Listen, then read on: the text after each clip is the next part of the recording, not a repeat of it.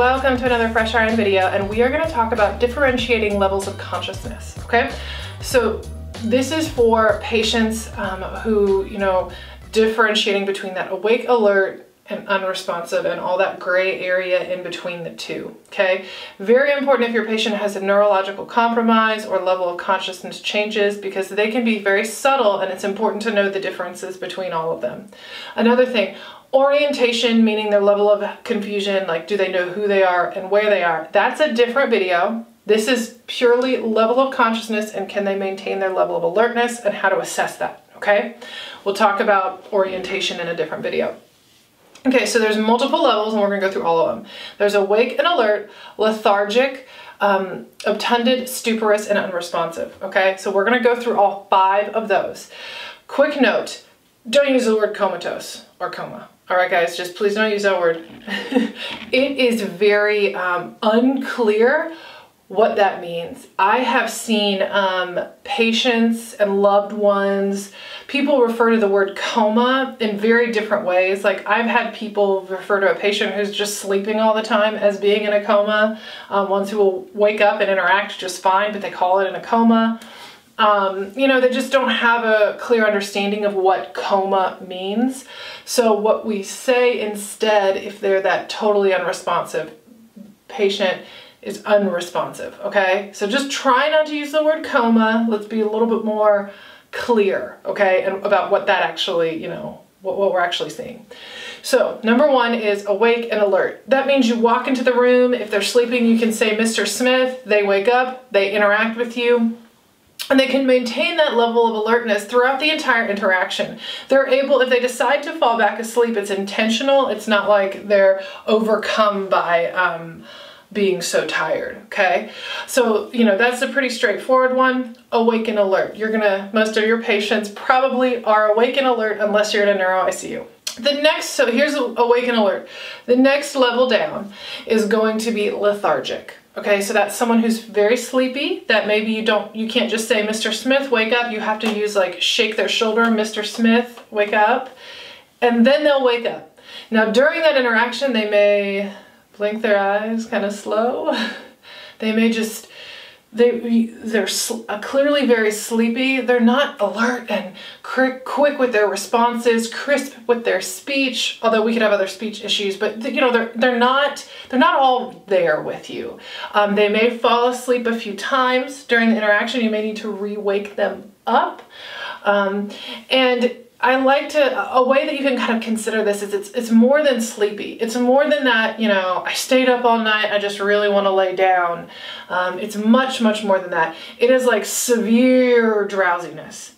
So how do you differentiate between sleepy and lethargic? So my neuro nurse way of doing that is if I'm not sure if someone truly is just sleepy versus lethargic, if I flip on all the bright lights in the room, I pull the covers down and I sit the head of the bed straight up, and if they can't, despite those interventions, be able to sit up and have a conversation with me and maintain a level of alertness, that's more than I'm sleepy, okay? Important to know because, in the neuro world, we're waking patients up all the time. They're gonna be sleepy, okay? Definitely expected.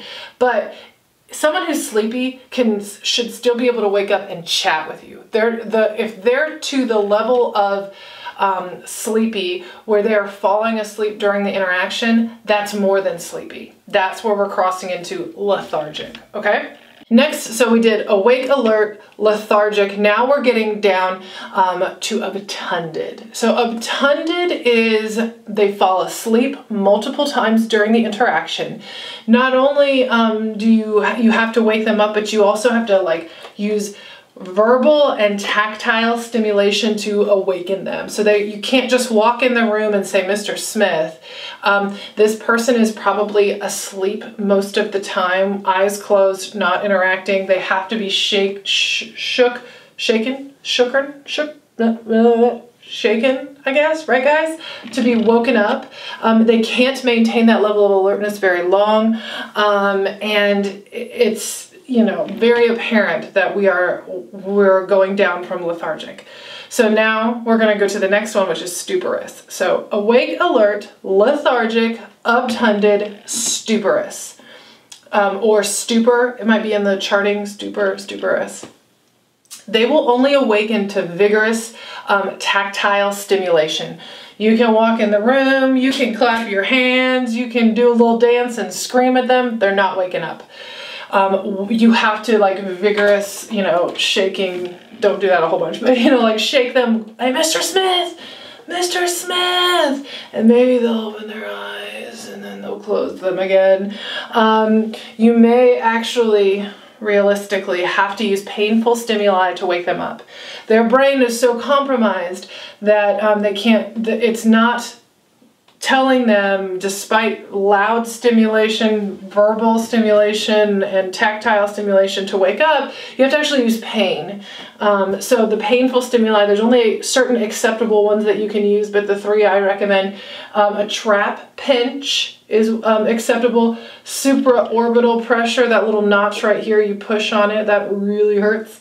And then also sternal pressure, not a sternal rub, but sternal pressure. You get your knuckles, you put them on someone's sternum and you push down.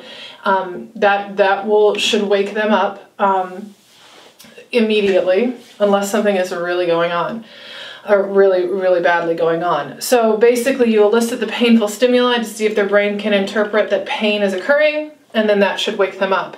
But with a stuporous patient, the painful stimuli works.